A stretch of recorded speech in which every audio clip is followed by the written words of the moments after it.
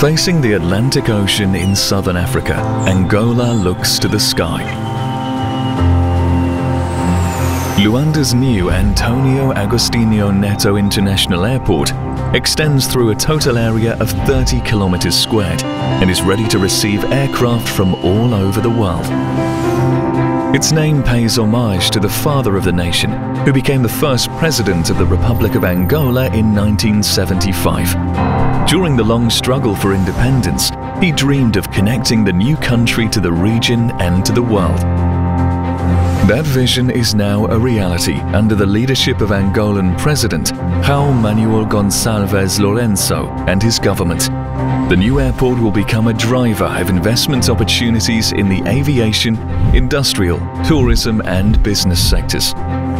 Political stability, together with economic reforms, have fostered in recent years a reliable and exciting business environment. The opportunities are endless.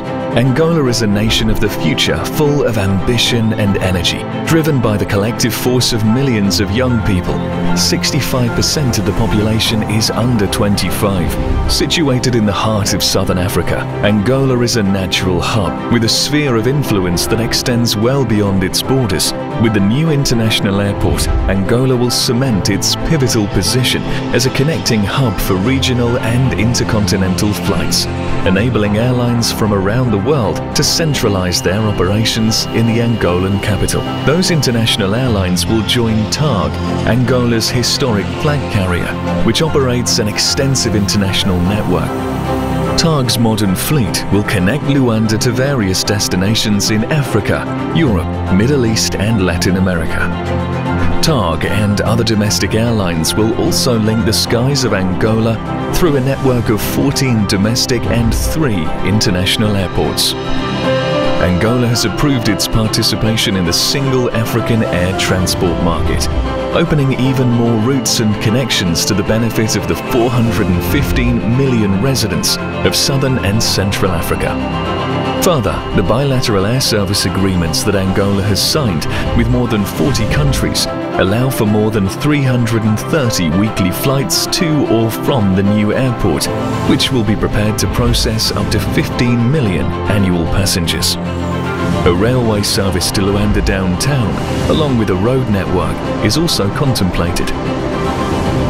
With fast and efficient connections, the new airport will be an important logistics hub for the transport and distribution of up to 130,000 tons of cargo per year, helping boost the economic and commercial activity in Africa.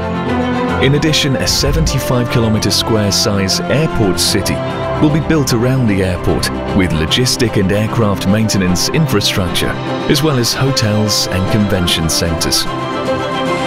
The new airport will also enable tourism development, providing a gateway for visitors who want to discover Angola, a true gem on the African continent with more than 20 natural wonders. Recognizing the importance of environmental stability, it will be a reference in energy efficiency and reduction of environmental impact. The aim is to become a green airport.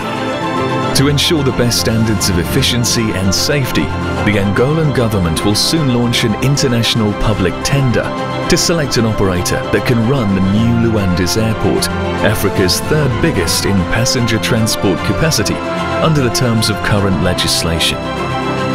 The latest addition to a strong and well-structured airport network, marking a new era for the development of civil aviation in Angola and on the African continent. António Agostinho Neto International Airport is now a reality. Angola can now take off toward the future, and we shall fly together ever higher from Angola to the world. Ministry of Transport, Government of Angola.